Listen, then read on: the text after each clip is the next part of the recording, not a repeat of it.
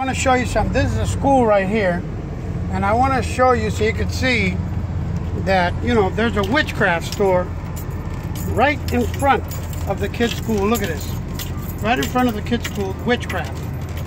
So, you know, this is what these people are invading our city.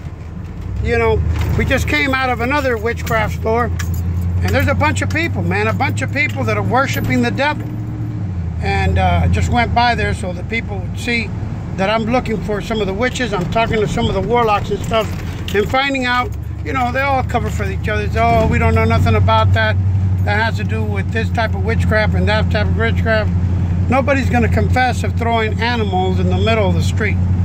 But we're going to get to the bottom of it. We're talking to some of the witchcraft people, and hopefully we'll be able to find who is the person or the people involved in doing this witchcraft around this neighborhood. God bless you.